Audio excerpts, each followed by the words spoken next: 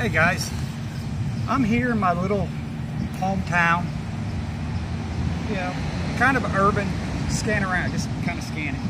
You know, little urban environment. Most of us, if anything does happen, we're going to be in an urban environment. And you need like a little pouch to keep some tools in for you. Now, this is a pouch. It's not a backpack. I know I'm going to get comments of, oh, you're going to need to carry a bolt cutters or a crowbar or a sledgehammer. This is not designed for this. This is just having a little tool pouch basically on your side, or you can keep in your pack. And what I got in it is just basic. A little flashlight. You want to make sure it works. I've got a little tool set. It's got hex keys on it. It's got, you know, different, sort of like a Leatherman, but a little bit more. It's got a little knife on it. You know, just different things. But this thing, the reason I like it, on this side right here, it's a little screwdriver. You just put it in, you got a screwdriver. Because you never know in a thing. This is just a little bitty scope, you know, spotting scope. Because again, you don't know. You could be a couple of blocks away and you want to scan the area to see if there's anybody around. You know, this is a Walmart brand cheap Leatherman tool. You know, multi-tool. Sorry, multi-tool, not a Leatherman. Then, this is another, just little tool. It's got little screwdrivers and stuff in there. You take it out, you put it in here, and you got a little screwdriver. But one of your most important tools you're going to have. Oh, hold on. Here's another one. Little star.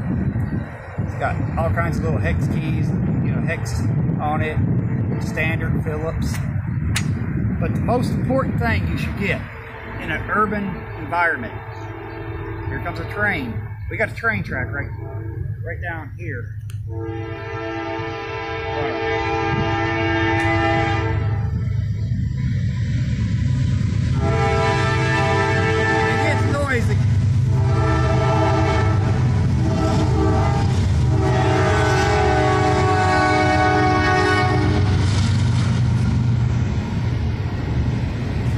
That's why I like small towns. But you're going to have some way to find water. And the new spigots, they don't have a round handle on it. You'll have to have a water spigot tool. These are got 4 different sizes. You know, they're almost on every building, every gas station. They've got a water spigot where you can use this, turn it on, fill up your water, and get out. That's a must. They're not expensive. They're like between $6–10 bucks. But having one of these will really help in a SHTF situation if you're in an urban environment. Another thing, get a pad of paper, pencil, pen. You can get it right in the rain. I got a cheap one from Dollar Tree. Keep it in a plastic. This way, if you're coming into an area, you can write down where a water source is.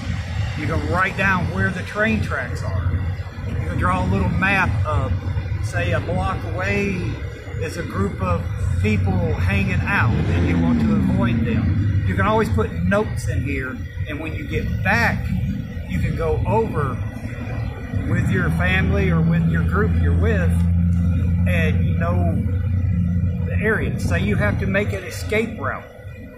get something like that, walk through your town right now and say, okay, we can't go by car, we have to go by foot or bike. Which way would be the best way to go? I mean, it's just a simple little kit. You might want to add more. You know, if you see something here that I should have in here, reasonable, that will fit into a pouch, write it in the comments. That way you're sharing your ideals with everybody and we're all learning. Again, a crowbar, a sledgehammer, a boat cutters are not going to fit in here. That's going to have to fit in your backpack, and you don't want to be walking around with a crowbar in your hand anyway. But tell me what you think. It's just a simple little video with simple ideals. Tell me what you guys think, and I'll see you on the next one.